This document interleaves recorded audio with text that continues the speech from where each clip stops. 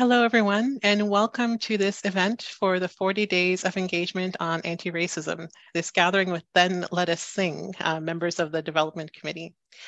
This event is going to be a bilingual one with English and French. To access the language of your choice, please hover over the globe, and then you can choose English or French as you would like. Bonjour tout le monde et bienvenue. Je m'appelle Adele Halliday et je travaille pour le Conseil général de l'Église unie du Canada. Et je suis la responsable de l'équité et la lutte contre le racisme. Et je suis très contente que vous êtes ici aujourd'hui. Nous sommes ici avec quelques membres de Chantons Ensemble. With Then Let Us Sing. The members of the team will introduce themselves as the evening goes along. We will start this evening with a video with Lloyd MacLean, and the video will introduce Then Let Us Sing, and the members of Then Let Us Sing will continue to introduce themselves as we go along. So welcome once again. We are glad you're here for this event for the 40 Days of Engagement on Anti-Racism with Then Let Us Sing. So let's begin with the video, please.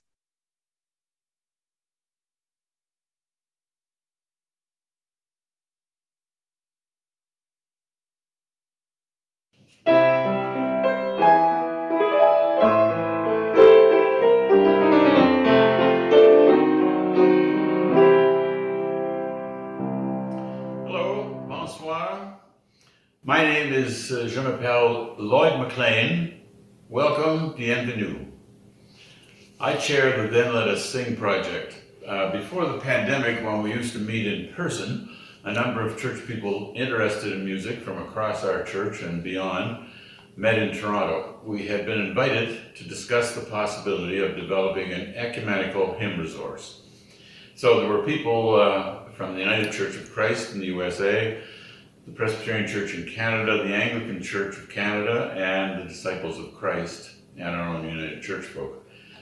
As we talked, we realized that our existing United Church resources met many of the requirements for an ecumenical resource, and it did not take long before the discussions mentioned the approaching centennial of the United Church in 2025. Also, plans were already in place for completing the digital availability of Gathering, our periodical worship resource. With the addition of new material, primarily material not vetted or published by any of our existing resource earlier committees, what was shaping up as our centennial project would be digitization of those existing resources plus new material, with complete cross-indexing and compatibility with Gathering Online. Then COVID arrived, so all work had to be done through digital online meetings. Several subcommittees were created: Education, Justice, and Ethos, Materials Creation, Marketing, Animation, and Funding, and Web Content Development. Ads were posted, and additional people were added to those various subcommittees. We've had strong support from the offices of the moderator and general secretary, and excellent staff support with very enthusiastic participation. Also notable are our corporate partners, Hope Publishing, who are taking care of engraving all the material, and GIA, who will make available our entire resource catalog through one license. Many United Churches already use one license to legally copy, project, and stream material. Then let us sing. Ensemble, chantons. Thank you. Merci.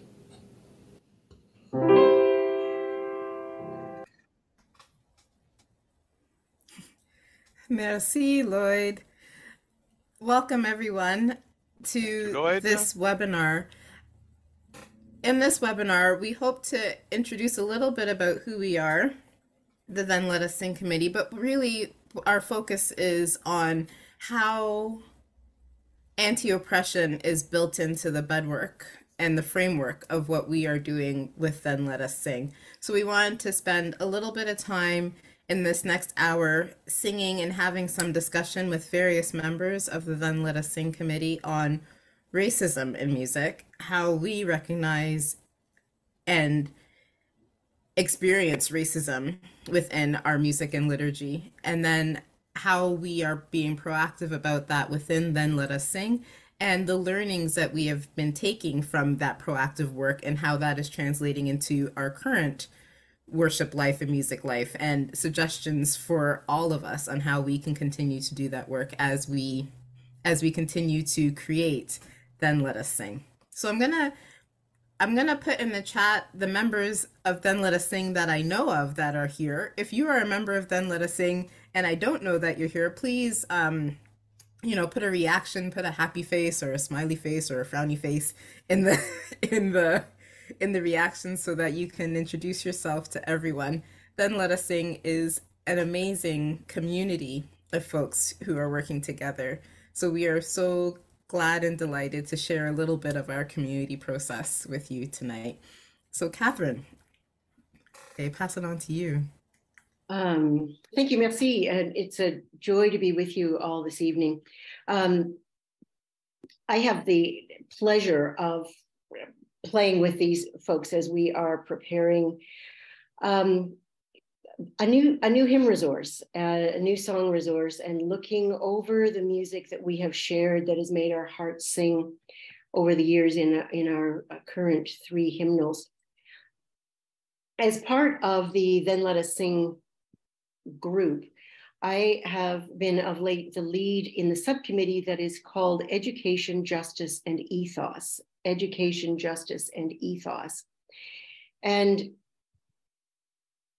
we will be looking at some of the promotions for the hymn resource and so on. But at the very beginning, it was really important to figure out why we sing and what it is that we will sing. We have all kinds of choices.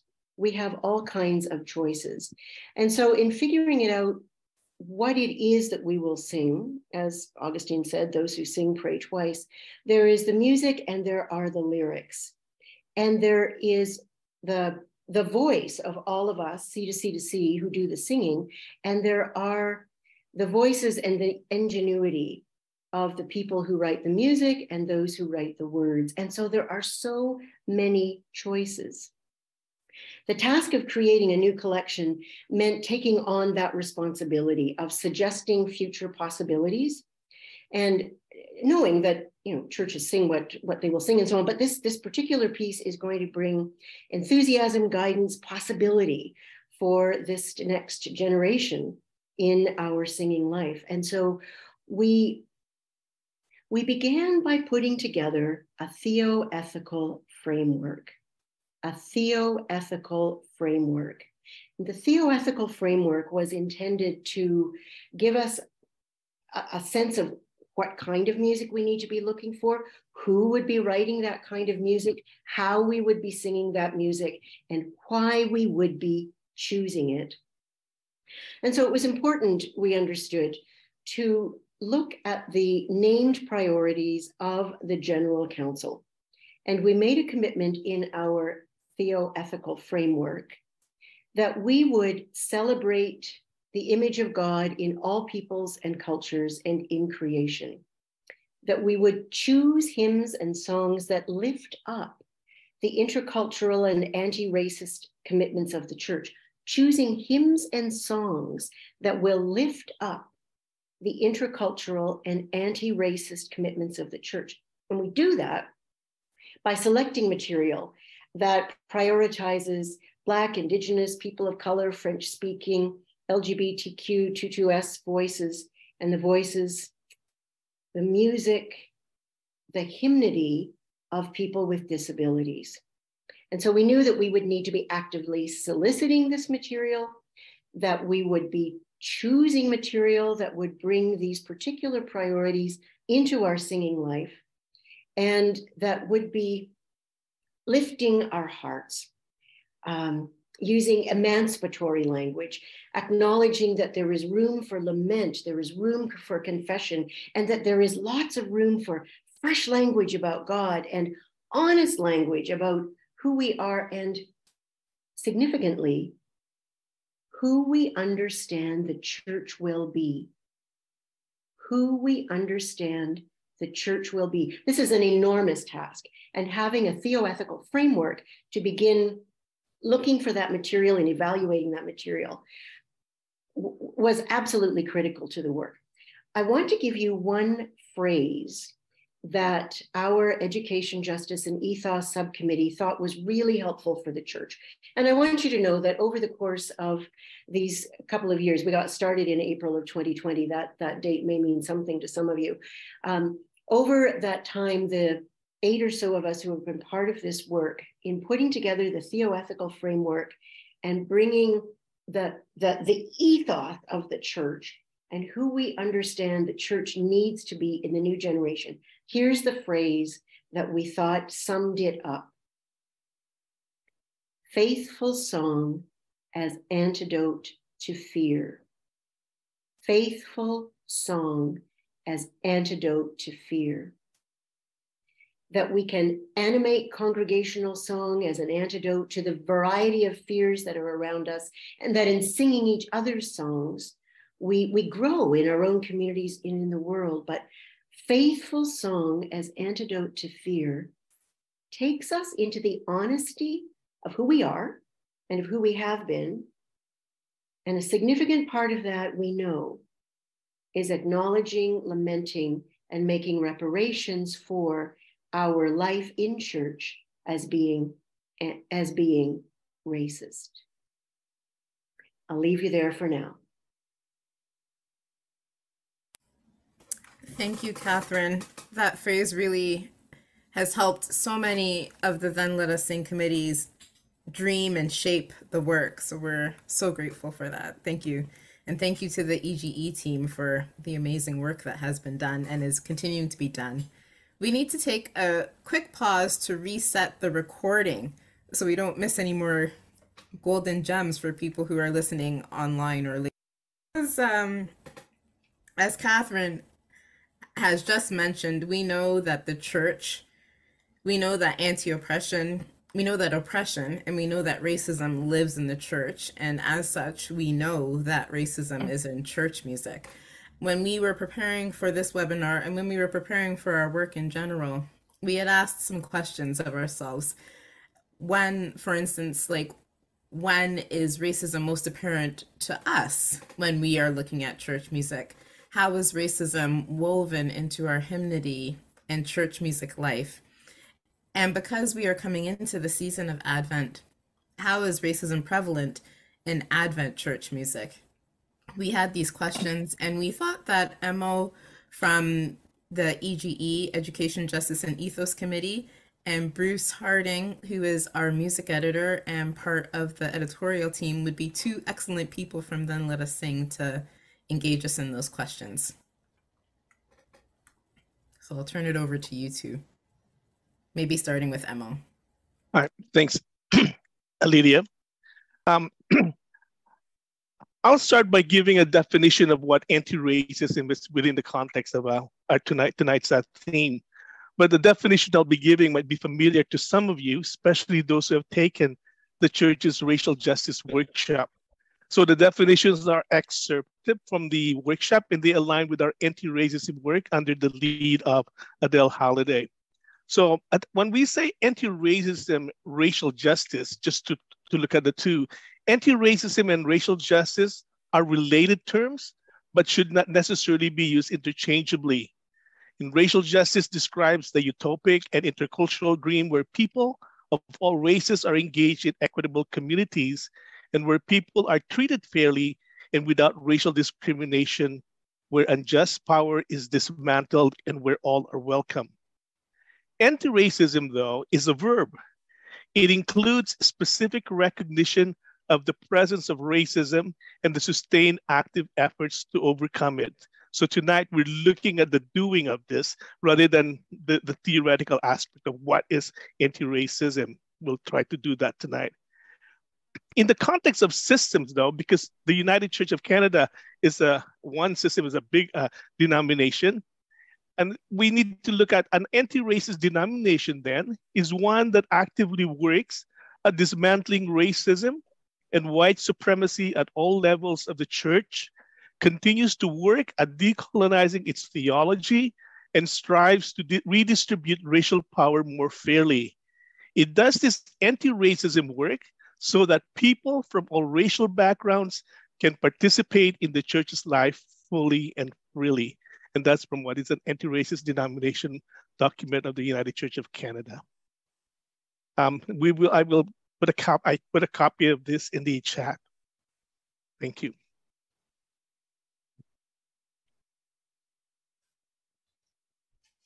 Thank you, Emma.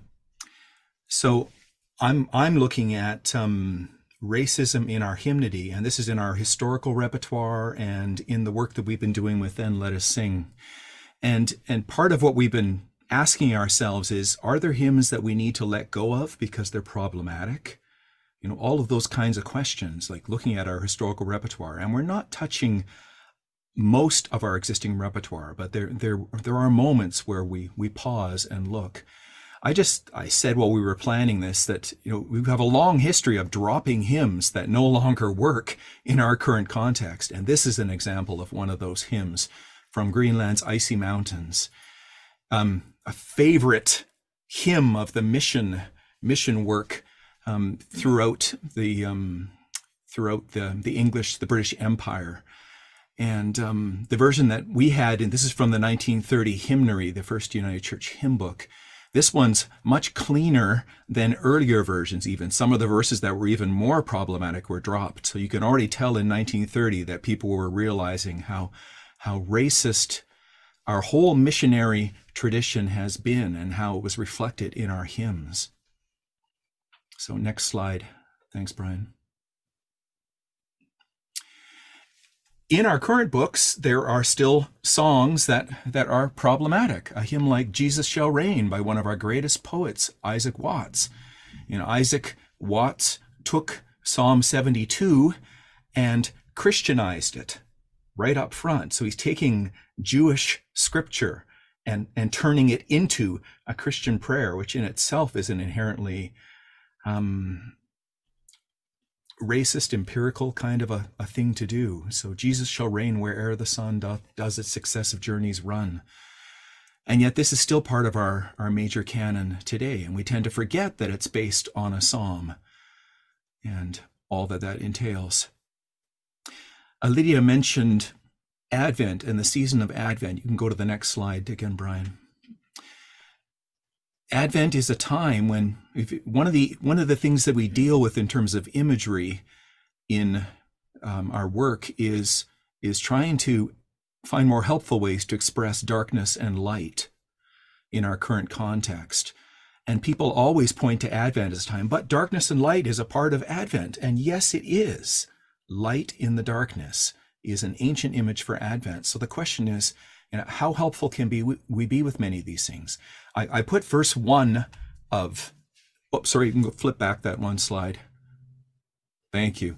I put verse 1 up here of O Come, Emmanuel, just as an example of once again, this is an anti-Jewish kind of a verse.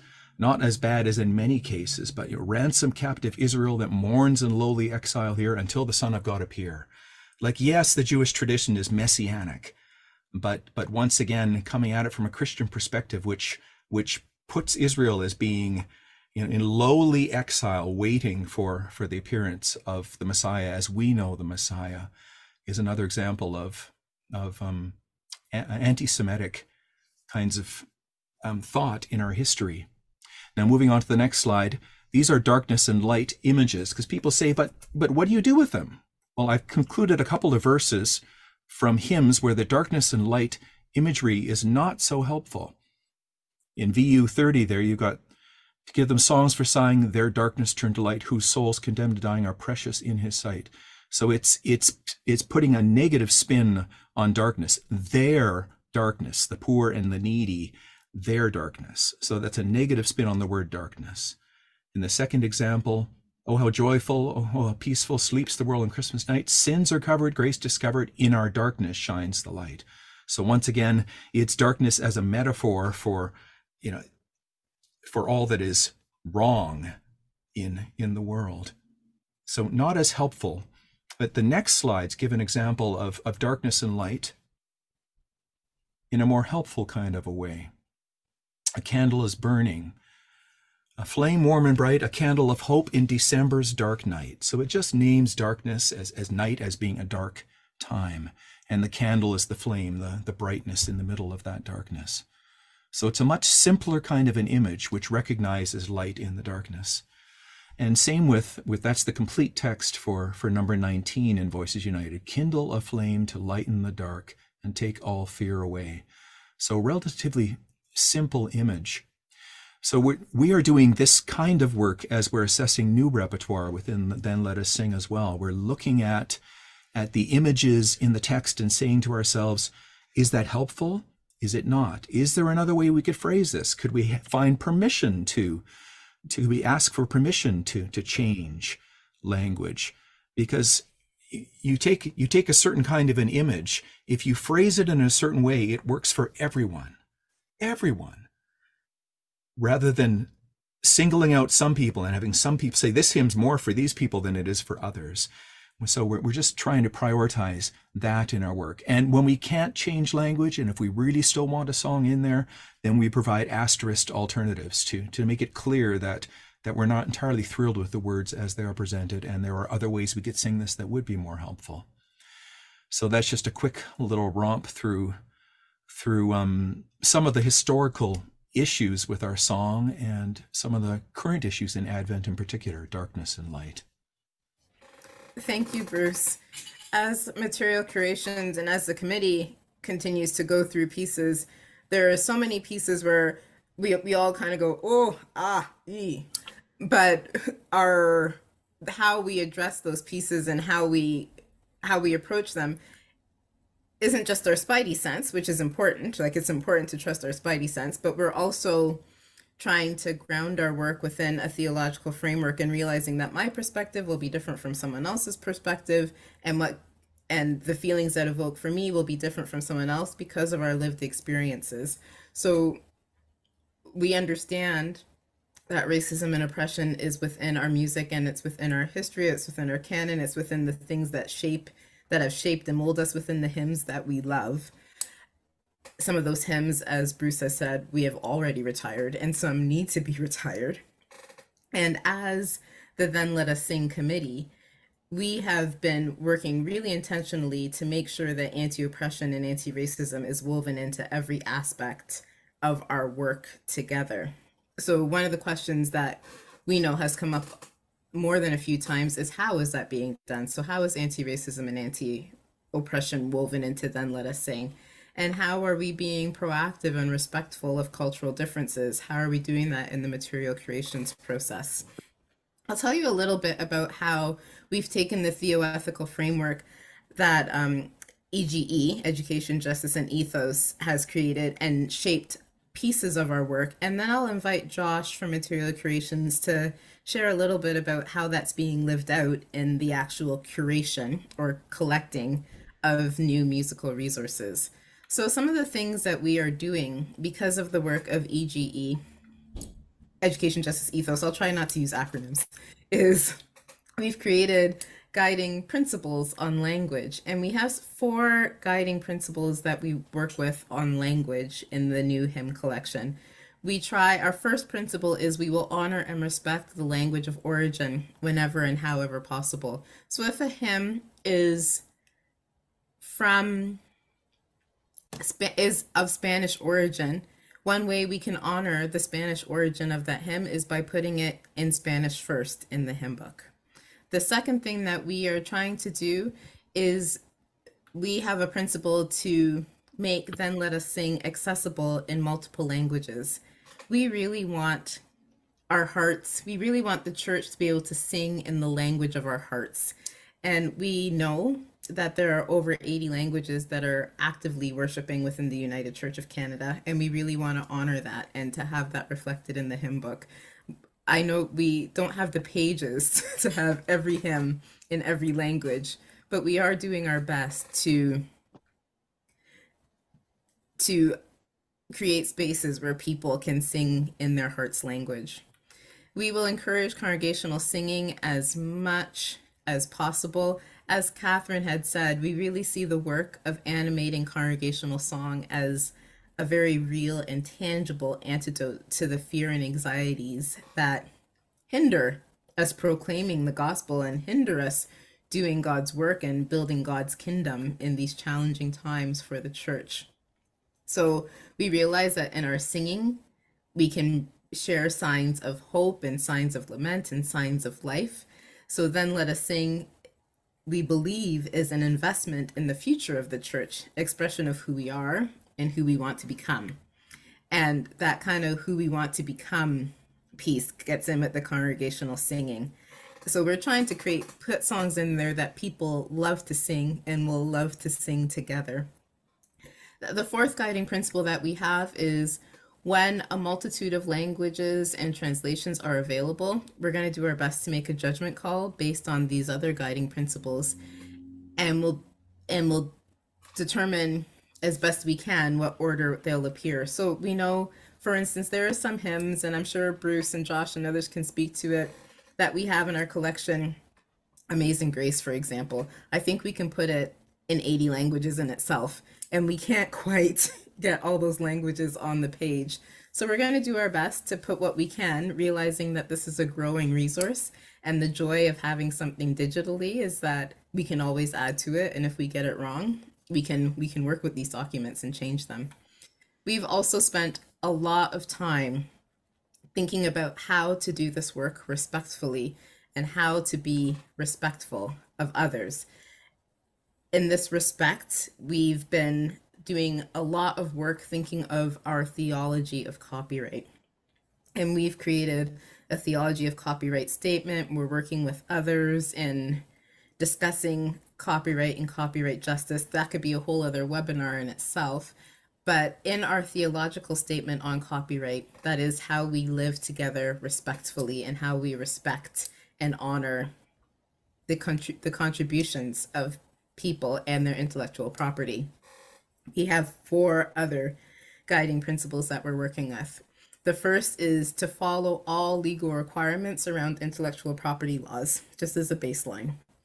The second is to attempt to deepen relationships. So to realize that using someone else's work or a community's work is not just about them, it's about a relationship with them. We also want to work towards reparation, restoration, and right relations. We realize that a lot of exploitation has gone on, a lot of unfairness. We realize that a lot of the copyright practices favor and are really built to support Western white European musicians. So how can we work towards restoration and right relations and make sure that we are not adding to the exploitation of people and their works or communities and cultures? Our fourth principle is to seek justice and equity at all times. And we are working to do that in the arrangements that we choose or select, or in some cases where the money goes. So there are hymns within the More Voices had started this work in securing copyright to pieces that didn't have that were from other places that didn't have copyright secured, so that we could make sure that the money for the song goes as close to the source as possible. I'll put some more information about this in the chat. So I know that's a lot, I'm talking a lot. I will say also that at the end of our questions here, we will have a time for Q&A, so you can feel free to put questions in the chat. We might not answer them right away, but in about 10 minutes, we'll have a Q&A time to answer those questions. The third piece I wanted to talk about before passing it to Josh was how we are working as a committee. So we have these theological principles and these guiding principles that we are working with. And then as a committee, how we are trying to live into that is, I feel like as a group, we speak only for ourselves. We are a large group. We have different people coming in representing different things, but on the committee, we are there as ourselves and representing ourselves alone. And I think we have a real village community model in how Then Let Us Sing is working and being together. And our aim really is to listen, to consult, and to learn from others. We work towards and we work through a consensus model. So everyone on the committee has the power to pause or to veto a discussion if they're feeling uncomfortable. And I think that really helps us in creating the sort of place where we can wrestle with things until we get it right. And we're prayerfully attempting to make informed decisions. So whenever we get to a place where there's a question or a wondering or spidey sense kickoff, then we know that we can consult with other team members. We go back to EGE and say, can you help us do some work on this? We consult with other working groups and other partners within the church to get that work done. So we've been really working collaboratively as much as possible. And I think I don't want to speak for anyone on the committee, but I have been learning so much through the process and just talking with so many people. And I really value that. I'm going to pass it to you, Josh, about how you feel Material Curations is kind of living into our anti-racism and anti-oppression framework. Thank you, Alydia. It's good to be here. I'm Josh, and I'm the interim chair of the Material Curation Committee, while our current chair, Maren, is on maternity leave. And she and I were meeting today to talk about sort of steps going forward in looking at ways that we can actually share this role. I think there are two particular things that I would want to speak to in terms of what Material Curation does. Material Curation being the committee or the subcommittee that most people would probably think of as the traditional group that is putting together a song collection. So we're the ones sorting through new submissions, previously published material, music from the contemporary church, from our intercultural partners and sources. And we are trying to hold many of these pieces together. This is a long process that has had many different parts and many different people involved. And one of the things that we did early on was engage in consultations, as Alydia mentioned, to reach out to our partners in different ethnic communities, in different task force, or representing different perspectives on the church, and ask them, what are they singing? What song do they bring? And these consultations unearthed song, but for the most part, in particular, started on that process of building relationship that we can go back to them and say, here's where we're at, or here's an issue that we're facing. How or what would you advise for us to go forward on this? And we are looking really actively now as we get into the crux of selecting material to follow up on a lot of these consultations for the other voices, the voices that don't always make it into this place, into these places of power to help change or develop this collection. And it is also that place of power that I think is worth talking about as a committee. Alydia talked about our consensus model. We all have the power to veto something if we really can't deal with it, or to really fight for something if we do.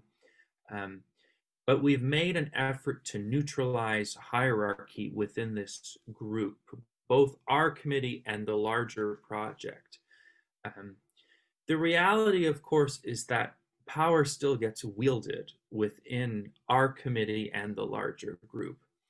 And as a chairperson, I am particularly aware of the power that I wield, or of the control that I possess over the process.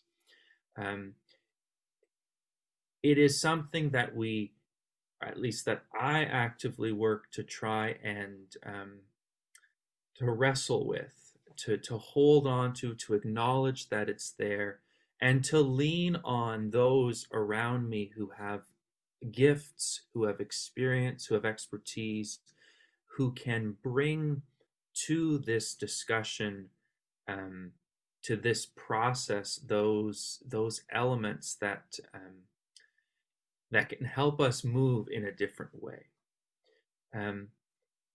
The third, and I think most important thing I would want to say about the work that we do is actually something that one of our committee members has said before. And Deb Bradley is here somewhere in the midst of all of you. And Deb said something along the lines of, you can't say, I don't like this music, without it meaning that I don't like these people. And as we engage, as we wrestle with song from a diversity of sources, we are also wrestling with the relationship or the meaning of that song, because song is always connected to people. It comes from within, from an individual, from a community, and goes out and is received by a community. It is inherently relational, personal, and dynamic. And so if we know that saying, I don't like this song, means that I'm actually saying, I don't like these people, how do we confront then? Where does that take us when we engage with song? These are questions that we don't really have answers to. We are also learning as we do this. And as a practitioner of song, my great teachers have always said, you have to try, you have to go and wrestle in it. And in the midst of that, lift up your wrestling, lift up your trying as prayer. That this be a prayer to God, that the question be raised,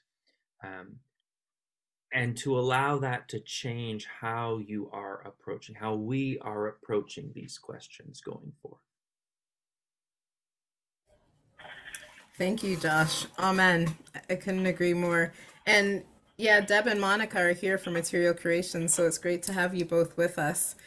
One of the last questions that we wanted to address today was on the Then Let Us Sing Development Committee. We have been doing this work and we have been doing this wrestling, and we've been prayerfully discerning what it means to sing other songs and how to do anti-racism work. And one of the questions that we've been getting is, so how do we sing anti-racism now?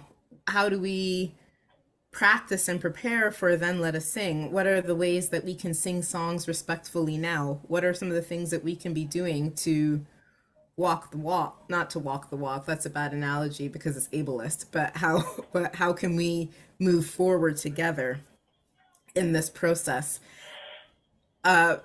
Bruce and Catherine had we thought would be two great people to help answer that question about how we can do the work of anti-racism and anti-oppression now, how we can continually correct ourselves and question ourselves and learn and grow together.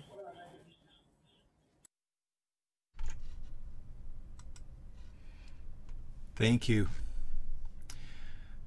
Hi, Catherine. There she is again.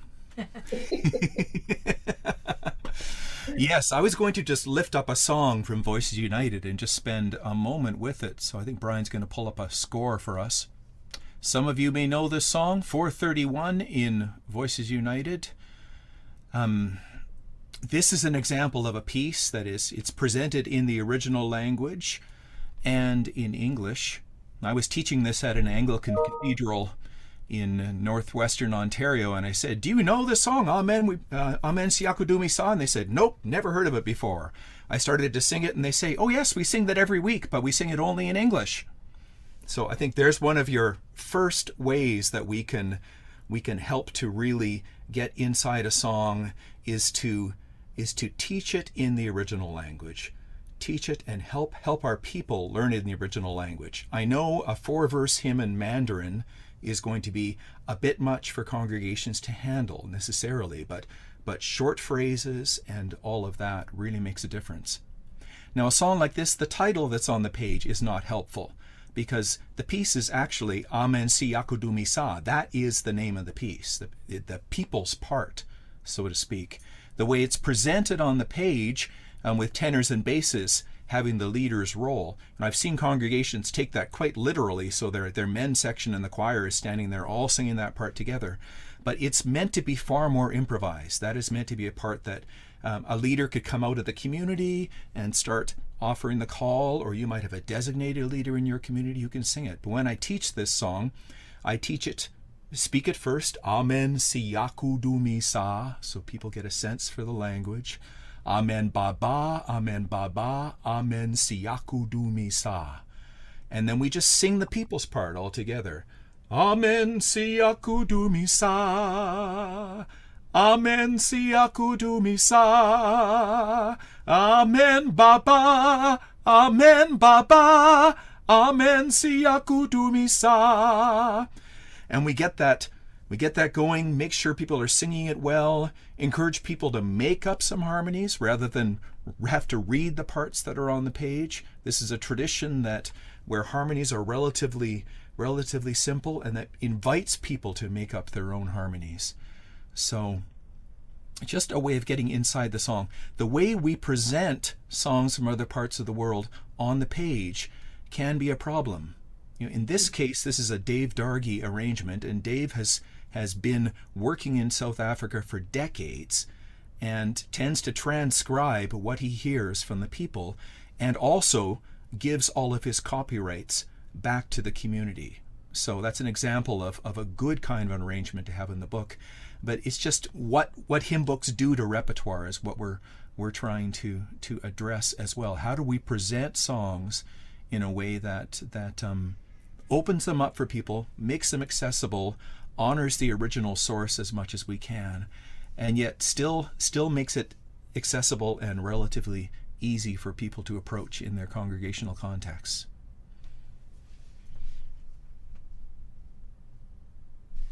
Thanks, Bruce. I'm going to offer the group 6 questions, discussion starters, 6 different concepts that you might find useful in your context. And I'm thinking you go to choir practice and go, oh dear, how do you address it? There's an Advent lunch for the congregation. You're looking for a program. Well, let's talk about racism in Advent carols. Oh, people are going to show up for that. You're having a staff meeting and looking at Christmas carols to put on the video for the 25th of December, or your youth group is gathering and you say, look, let's look at the music that we sing, the heritage that we have, and where there might be racism, but what can we do about it? We are people of hope. We are people who are growing. We are people who carry on together as God's beloved community. So I'm going to give you 6 questions, and I'm going to put them yes, I am going to put them in the chat. There is question number 1. And you're working with a choir, or you're in an Advent lunch, or you're, the UCW is there. I'll tell you, the power of women in their 80s and 90s to turn this world around is outstanding. So what makes you cringe? I was in Dorval Airport yesterday, walking through, minding my own business. I nearly swallowed my teeth. You can get a whole wardrobe. You can style a room around the song, Baby, It's Cold Out There. Now, does that make you cringe? That's a whole store devoted to rape culture. So if I'm cringing looking at a store that has done the styling for a room and a wardrobe around the popular song, Baby, It's Cold Out There, what makes you cringe in any of our Christmas carols or our Advent carols? That would be a way into a conversation. That would be a way into a conversation. It might be that as the conversation carries on, you wonder about my own place or our own place in this conversation. Oh, I love that carol. I want to sing that carol. I love the old words. Well, how might my affection for a carol be, in fact, more selfish than community-minded? That takes us out of nostalgia and into justice. My third suggestion for you, and I know that if you do Command C, you can capture these and put them in your own books, or maybe you've got a pencil. One way into any kind of hymnody, but certainly the carols, is to ask, is anyone being diminished in this carol? Is anyone being diminished? And you've heard some conversation already about the diminishment of the Hebrew and Jewish stories that are part of the Old Testament, whether it's rewriting an entire psalm or making some indication that finally we get it right. Here's the Christian answer. Is there anyone being diminished in this carol? And I suggest to you that that could be a very, very long and fascinating conversation. Is there anyone being diminished? To take that question a little deeper, or to move it in a way that might be helpful, is this next one. Is this piece diminishing Jewish heritage or fetishing poverty and race? There's something that happens at Christmas time when people get excited about giving, and it has more to do with charity than justice. And it has to do with the sweetness of the manger, the poverty of the Holy Family. And I challenge you to find that in the scripture story. So deepening the question of who might be diminished in the carol is, does this particular piece diminish Jewish heritage or fetish? Does it fetish poverty? Does it fetish race?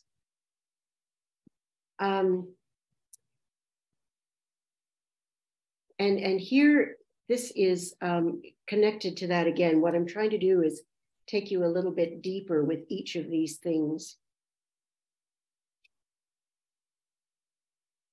How does this old story become fresh? So really quickly, here's my Advent sermon from 2021, which is that as you read through the story, Jesus was not born into poverty and isolation. Jesus was born into a loving extended family.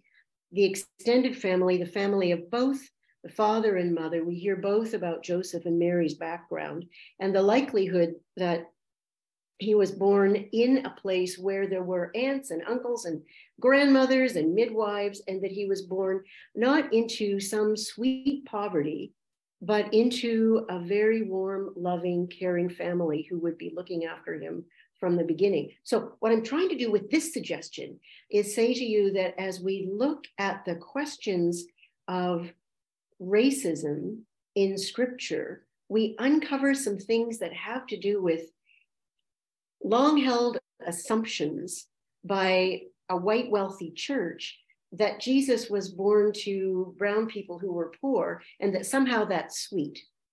This is just, it just makes my teeth, puts my teeth on edge, but that's what I'm finding in here. If you want a resource for that particular one, I'm putting the name in the many of you may know Padraig Atwama, who was the lead for the Coromila community in Ireland. His writing on Advent will explode your preaching and your work with the choir and your work with the youth group and your work with the 80 and 90-year-old UCW women as they get together to change the world once again, because they're pretty skilled at it.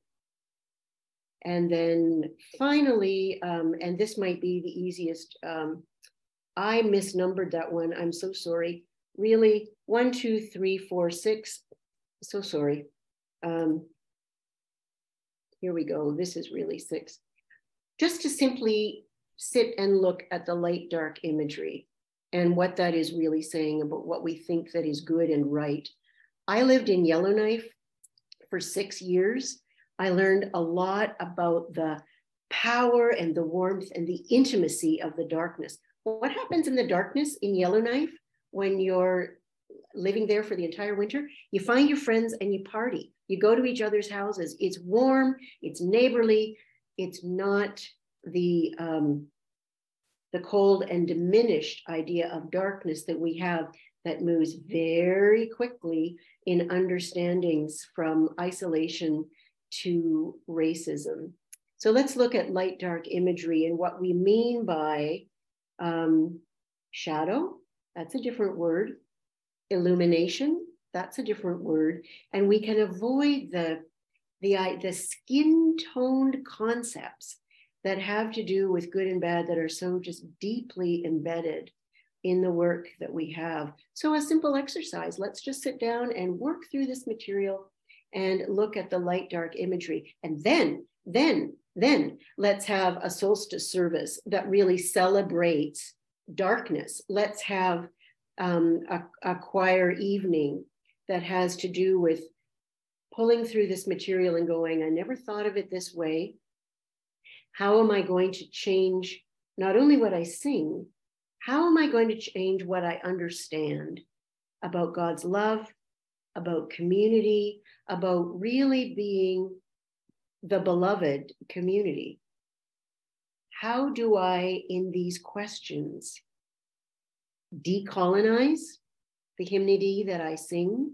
How do I understand that as an anti-racist church, I have to look at the words that come out in those beautiful notes and think about singing something else?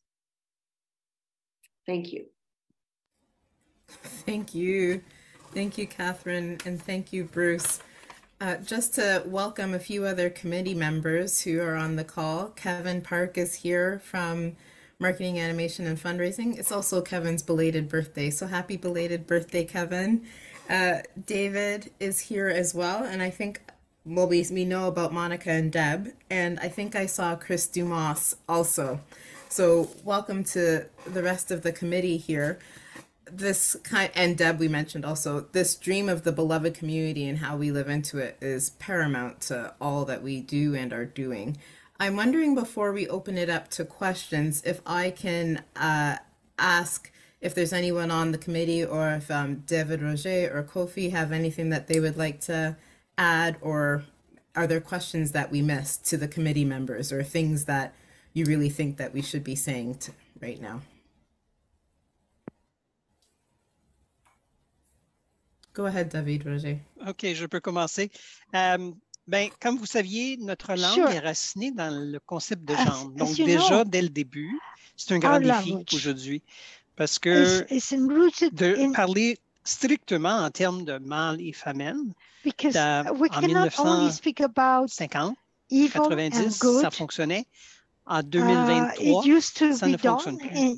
Donc, il y a un grand défi pour vérifier que nos références de nom concordent de notre nouvel concept de comment on s'identifie comme être humain. On a commencé à aborder ça avec le projet de Nouveaux Unis il y a une quinzaine d'années, mais on n'était pas là où nous sommes aujourd'hui à ce moment-là. On travaille aussi en français pour changer des termes. Vous avez mentionné la question de noirceur. On cherche souvent la musique mondiale, mais parfois on est confronté avec des images théologiques qui s'accordent peut-être moins avec notre réalité culturelle en Amérique du Nord, et donc il y a des dialogues de possibilités de changement de texte. J'aimerais juste suggérer que quand nous faisons des traductions en français pour nos hymnes, que le Google Translate n'est peut-être pas la meilleure ressource possible. Et j'explique pourquoi. Oui, des fois, Google Translate fait une bonne traduction approximative de mots. Mais le français, comme vous savez, est une langue très nuancée. Et c'est pour ça que nous prenons 15 mots pour dire en français ce que vous prenez en 4-5 mots pour dire en anglais. Les nuances sont essentielles.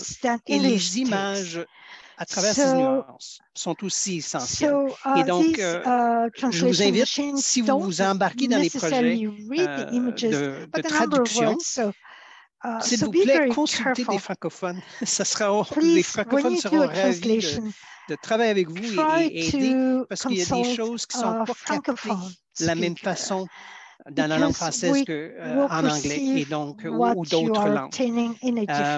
Donc, le nuance des images est très important dans la langue.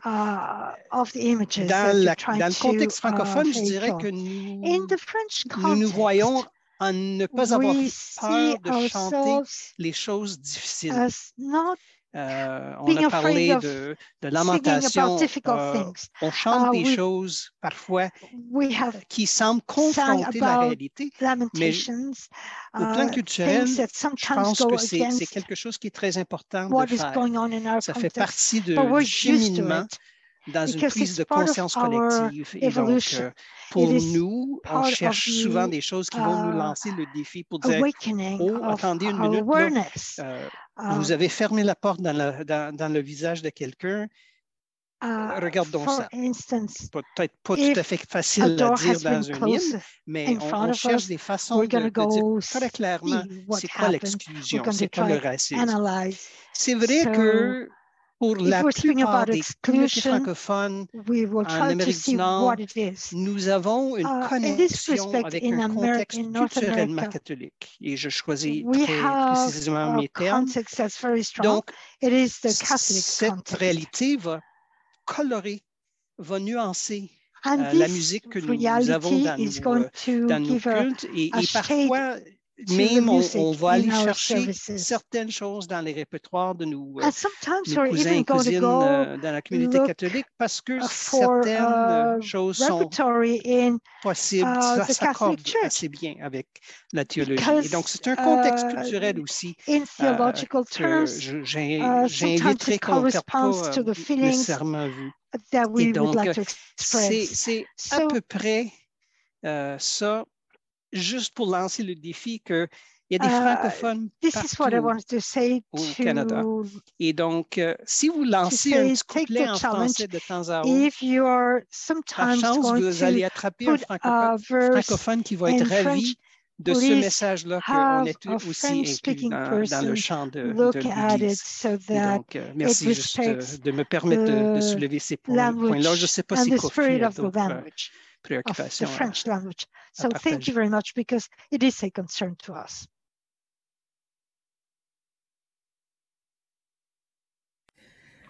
Merci, merci David Roger, and yes, it's definitely a concern. David Roger.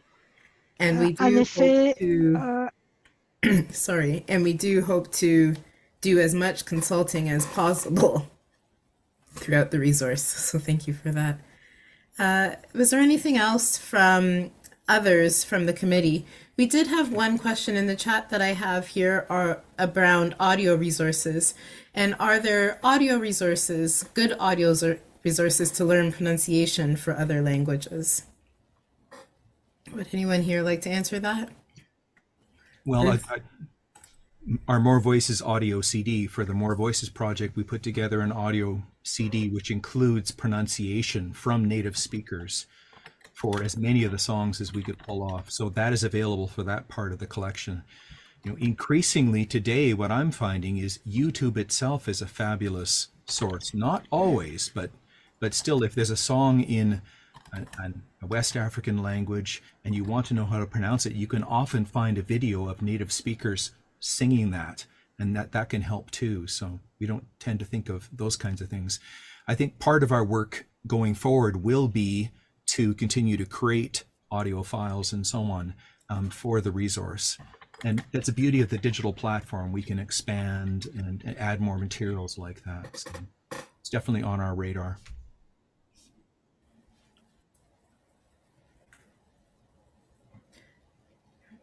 I do think, to go a little bit with what David Roger was saying as well, when we say that we want the whole community to sing, we really want to put hymns in the collection that that the community feels comfortable singing. So not just something that would feel comfortable for an Anglophone community to sing. once a month or something like that, which is also the reason why we've tried to put in traditional characters. Like when a language is written out phonetically, it's great for others to sing, but it's not great for the person of that language to sing. So we're working hard to challenge and question the assumption of who will be using the resource. Usually you go into a hymn book with the assumption that it's going to be white, European audience, English speaking, who would be using the book, and we're trying to challenge that assumption slowly and subtly and surely with how we are preparing the hymns, but also in the consulting process that we know is very important to do. Are there any other questions, concerns, burning thoughts?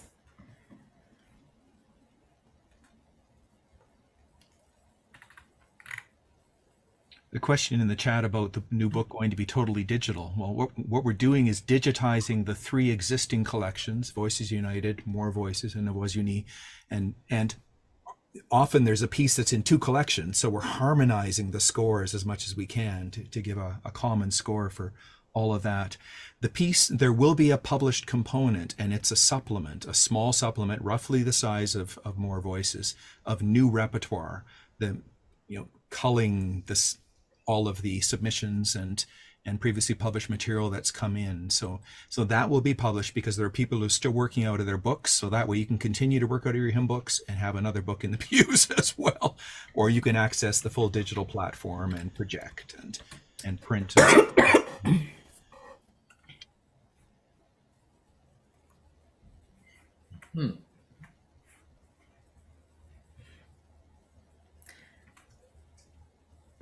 Je note que Kofi a posé une très bonne question, si je peux juste répondre brièvement. Puis, en effet, Kofi, vous avez tout à fait raison. La tradition réformée est en effet plus proche de certaines traditions catholiques dans le contexte mondial, surtout parce que l'Église catholique a été très proche des éléments de pouvoir, si je peux m'en servir de ce terme-là, de colonisation. On reconnaît cette histoire-là, mais qui a eu une grande influence dans les autres églises qui se sont établies outre-mer et dans le monde. Et donc, en effet, je suis tout à fait d'accord avec vous qu'il y a cette nuance-là. C'est pour ça que j'ai soulevé le point tantôt qu'il y a des fois un saveur francophone catholique qui sort dans notre musique parce qu'il y a des influences qui viennent de cette réalité. From that reality.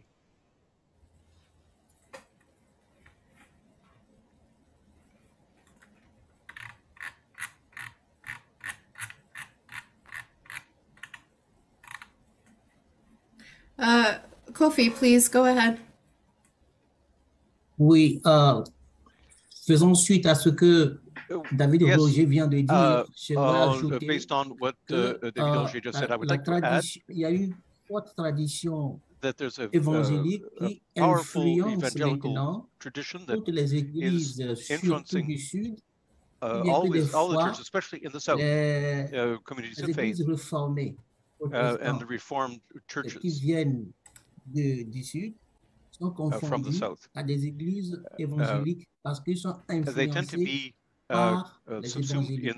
Mais en réalité, les protestants But the fact is that Protestants dans leur façon de chanter, in their way of singing, leur origine. Regardless of their origin. C'est la tradition évangélique actuelle qui exerce son influence et des fois ça peut confusion. And sometimes that gives rise to confusion. Merci pour la nuance, Kofi. J'apprécie beaucoup. Thank you for the distinction, Kofi. I very much appreciate that.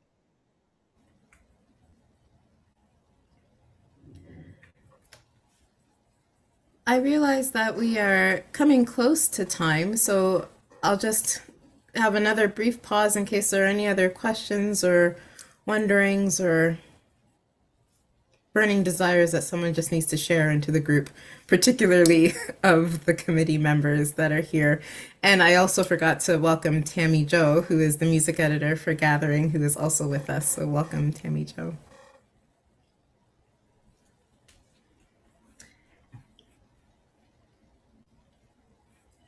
If there aren't any other questions or wonderings, Paul will be closing us out with a blessing. And I just want to thank everybody for their time this evening, for being with us, and ask that you continue to follow the work of Then Let Us Sing. Go to our website. We'll be posting information there. You can also sign up for our newsletter there. You can follow us on Facebook. You can always feel free to email me or to use the email at Then Let Us Sing. My email is asmith@united-church.ca, and I'll put it in the chat. We are delighted to be in dialogue with you. I hope that you can tell from this conversation that we are engrossed and in love and passionate about this project, and we believe that it is part of the faith formation of the entire church. And I hope that you can feel how honored, well, I know how honored I feel to be a part of it. I am not, as part of our norms, I am not speaking for anybody but myself, but I feel like many of us are truly honored to be a part of this project, and truly honored to share some of the insights and questions and wonderings that we have been doing and wrestling with and learning from and continuing to grow through together. So thank you for this time, and please continue to follow us, and also be on the lookout for our sampler, which will be coming out in the fall of 2023. So please get on that website, thenletussing.ca, to find out how you can contribute, how you can be a part, how you can help support the work of Then Let Us Sing, and to continue the conversation. There'll be plenty of opportunities to continue the many, many conversations that we have been sharing. I'm just going to check the chat to make sure I haven't cut anybody off. So then I'm going to pass it over to Paul, if that's okay with everyone else. Yeah. Okay. Thank you, Alydia. It is indeed a real pleasure to be part of this, both the planning and the work being done on Then Let Us Sing. I'm the chair of the Marketing, Animation, and Funding Committee, and it was our responsibility to find the name. And Then Let Us Sing came from our group and got blessed by everybody else. And it's